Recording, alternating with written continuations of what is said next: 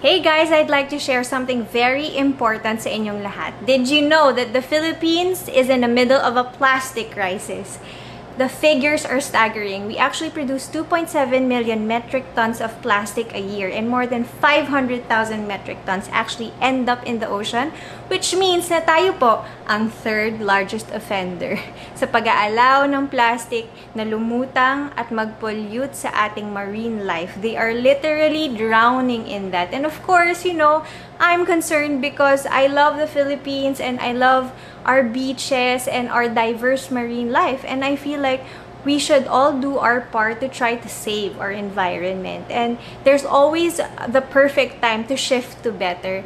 And how do we do that? Yun siguro yung tinatanong nyo. Well, yung small steps na ginagawa natin as individuals really matter.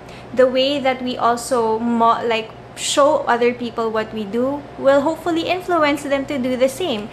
So I feel the key is to really refuse the use of single-use plastic.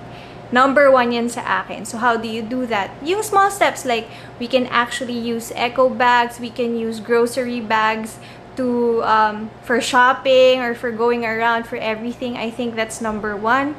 And then also, like in our household, I've already switched to using shampoo bars. Alam niyo naman ang mga Pinoy mahilig sa sachet yan, di ba? So I feel like pag mas maraming nakakalaman na Pinoy na mas matipid to at the same time napapangalagaan natin yung Pilipinas at yung environment natin, mas marami syempreng susunod sa ginagawa natin. So, pretty much, I just feel like we should all empower ourselves, and of course, because I'd like to share what I've learned and the products that I use, there's a special quiz link down below that you can click, and then when you do that, it gives you a 500 voucher to try my favorite EcoShift products, and I hope you do that, so that we can all, you know, save our environment and hopefully lessen the use of plastic.